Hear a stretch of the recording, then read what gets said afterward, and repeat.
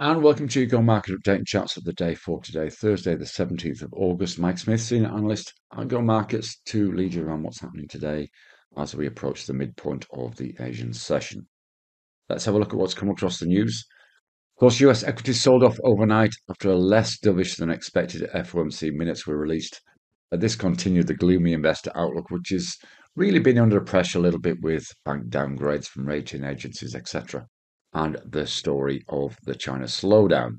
However, US futures have moved just above neutral in Asian session towards the high of the day so far. Asian markets are following that weak US lead, but the ASX, although down 0.5%, is way off the lows of the session after weaker than expected jobs data maybe intimate that the RBA may be likely to pause. European futures are still pointing to a lower open, though again off lows. VIX was up again yesterday, but near historically low levels still.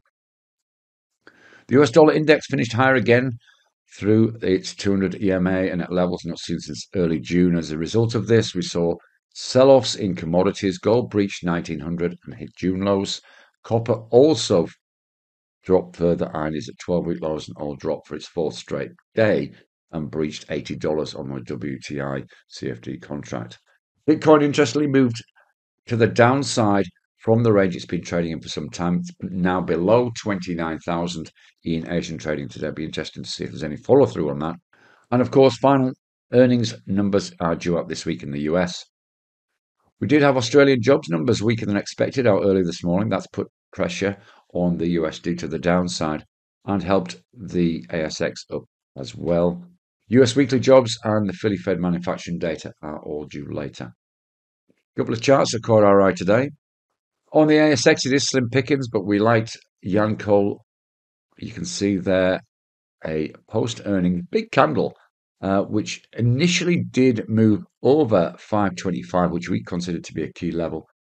Doesn't look as though it's going to hold it today, though, so we'll check it out in the last hour of the day, but we need it above 525, and then that's got our eye, possibly up to 550, maybe even 575 in the medium term.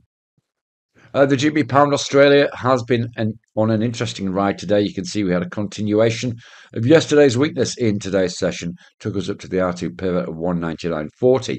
But you can see there perhaps the market is feeling that's overcooked a little bit. You can see that sell-off over the last couple of hours in this, heading back towards 198.77 perhaps. Could be an entry possibly if it breaches 199, but certainly the higher probability trade is if it breaches the R1 level there that you can see. Trade safe, and we'll see you again soon. Bye bye for now.